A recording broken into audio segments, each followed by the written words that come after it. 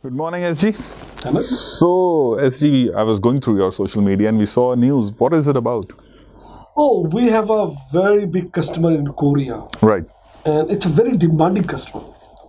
And last 4 years, our teams have worked thousands of hours to, satisfy the customer's need in terms of their business. It's a growing business, and customer constant need to change. Right. And I'm proud to share with everyone that our teams have worked very diligently for the last 4 years to satisfy customers' need. I'm sure. Constant change. Thousands of mandates have been done over the last 4 years to keep the customer, satisfied with the business growth. That shows the customer business is growing. Yeah, of course. So with the growth, they need changes, constant changing the software so they can keep up with the business.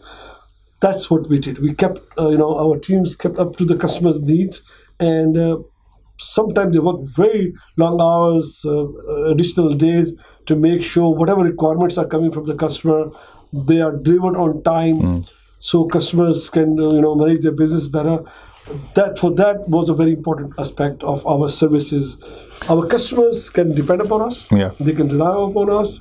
We take their business very seriously. We understand that they come to us because they want to have a more efficient software to manage their business. That's what we do. Yeah. And this is what we prove again and again, that our customers can trust us. Yeah. And this is proven in Korea, where complex business, huge portfolios, they needed software to change, and we did that.